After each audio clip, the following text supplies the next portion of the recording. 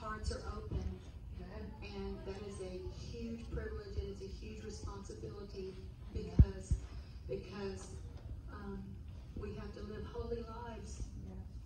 We have to live holy lives for us to be able to have a flow of the presence of the Lord here. And I just want to thank y'all for letting us be here. This feels like home because it is home. And when we walk in at this church, it feels like home. Have you ever walked into someone's house and it smelled like grandma's? Yes. Or hug somebody, oh, it smells like mama, and you feel home.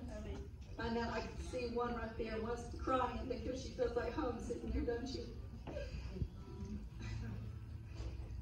Well, that's what it feels like. I know,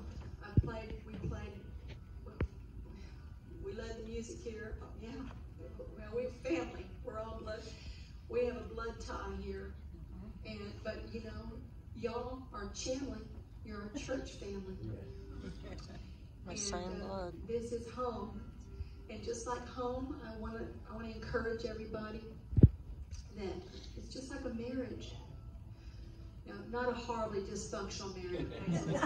Don't go there. No, marriage. You fight, right? You fight. You make up. You know one another. You sometimes you really don't like one another, but you don't leave.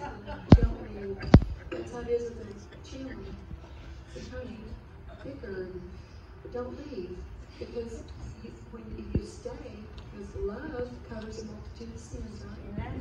You love each other through it, you will grow, and this will feel more like home. And I just wanted to share that with y'all because if God's adding you here, stay. Just stay. Stay.